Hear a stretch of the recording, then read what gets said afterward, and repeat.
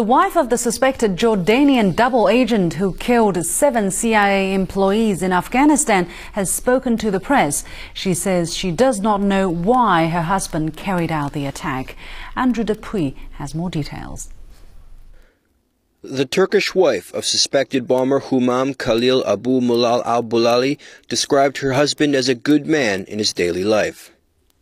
He was a very passionate man and was very close to his family. He was fond of his father and mother. He never used force or violence against us.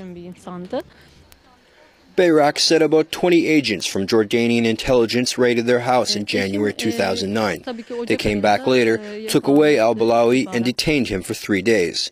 She said he left for Pakistan in March, but this point has been disputed by anti-terrorism experts in the Middle East who say he went to Afghanistan instead.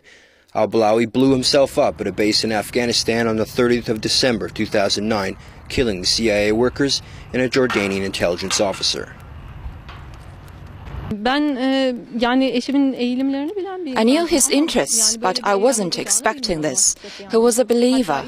I don't know why he decided to do this. A message believed to have been posted by a top al-Qaeda leader on Wednesday on a jihadist internet forum praised the deaths of the 7 CIA employees. The posting said the attack was carried out to avenge the death of Pakistani Taliban leaders. Militant watchdog groups disagree over whether the message was claiming responsibility for the attack. Andrew Dupuy, CCTV.